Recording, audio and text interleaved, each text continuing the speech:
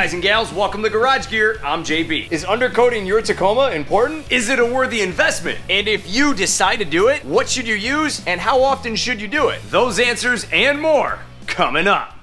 Before we get into undercoating, let's talk about what's going on here. The Toyota Tacoma. The frame was a big problem for Toyota back in the day. On past models, the frame rusted out really bad. It rusted out so badly you got holes in the frame. And as a result, you saw a lot of warranty work done. Check this out, I happened to stumble across a first-gen Tacoma, and when you know it, underneath, it's rusted. Still an awesome truck though. To rectify this issue, Toyota would disassemble the entire truck from the frame, have a new frame shipped to the dealership, and have the truck reassembled around the new frame. What Toyota did on the third generation Tacomas is they created a high-strength steel version of that old frame. This is an entirely new frame. High-strength steel is not just strong steel. It has a specific carbon component that's between 0.25 and 0.5 of 1%. The carbon, when combined with copper, nitrogen, nickel, and even chromium, makes the steel exponentially stronger and rust-proof.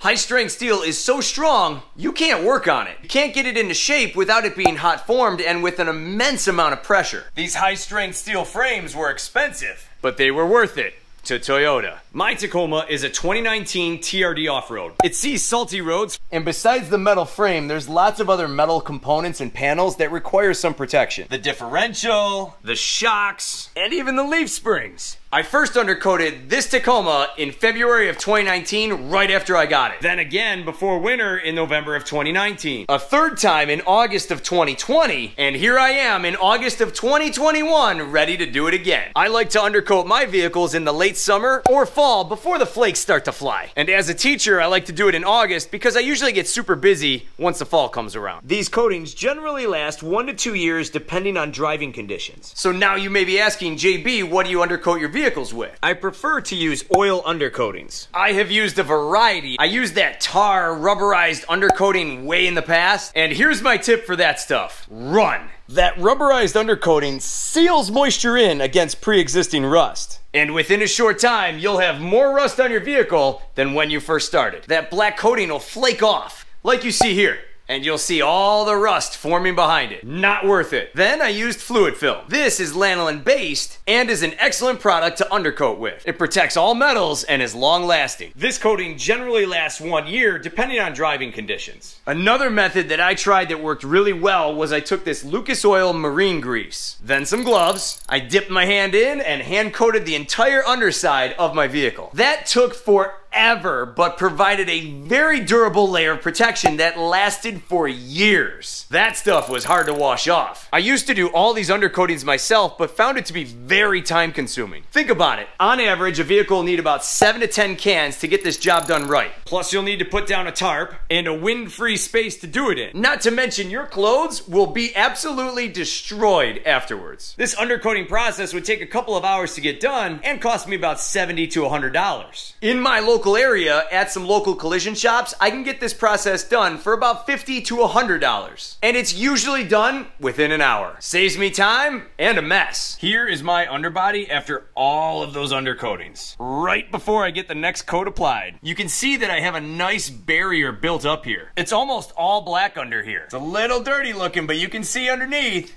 that the frame is in great shape underneath. That's a pretty thick coating. Not many rust spots in sight. One spot here on the exhaust, one little spot right here, and some tiny spots by the brakes. They tend to spray lightly by the wheels so you don't get any oil on your brakes. I can always touch those areas up if I need to. 2 to 3 year old vehicles in Buffalo are generally all brownish orange underneath from rust. Nowadays with my Tacoma, I take it to a collision shop where they use an oil underspray. The shop I went to uses Crown. Crown is petroleum based and contains no solvents. Oil undercoatings in general penetrate tight seams and spot welds, delivering much more effective protection. They also lubricate your chassis and prevent wear. Crown does just that. If you search oil undercoating for your local area, you could probably find a bunch of places that do it and that are reasonably priced. I took my Tacoma to Angie's Collision in Buffalo, New York. They did an excellent job undercoating my truck and took the time to make sure that every square inch was covered. They even coated those hard to reach spots in the frame. If you are in the Western New York area, be sure to check them out for undercoating and all your collision repairs. Here is what my truck looks like afterwards. All oiled up, every square inch is covered. They put on a nice thick layer. Everything is coated except the parts that get hot like your exhaust. If they do get some on there, it will burn off after a few days. I'm really happy with how this turned out, and I'm fully confident that my truck will survive another Buffalo winter. Here's a couple oil undercoating application tips for you. The day before you go, rinse out the underbody. A simple hose spray underneath will do just fine. This will allow for a better application and get rid of any road debris. For the next tip, there will be drips. If it's hot outside,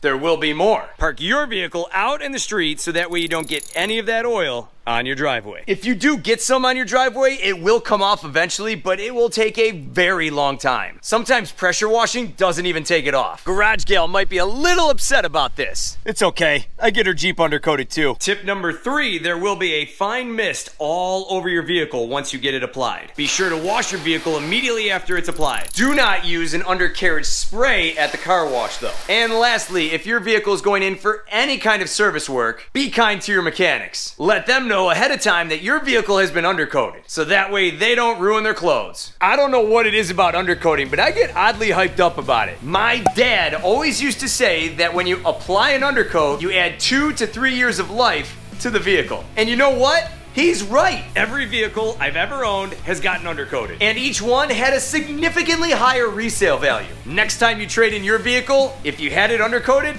mention that. I guarantee you'll see more money back on your trade. Well, ladies and gentlemen, that's how I undercoat my Tacoma and protect my investment. Be sure to check out all the products available to undercoat your vehicle down in the description below. And don't just stop at one, check out more cool garage gear videos. More rust-proofing videos coming soon, where I tackle the doors, the tailgate, and other spots around the Tacoma. Be sure to follow me further at Garage Gear JB on Instagram. If you enjoyed this video, give me one of these. And remember, if you're feeling the vibe and you want to be part of the tribe, subscribe so that way you can stay up to date with everything going on here at Garage Gear. Thanks so much for watching, and I'll see you in the garage.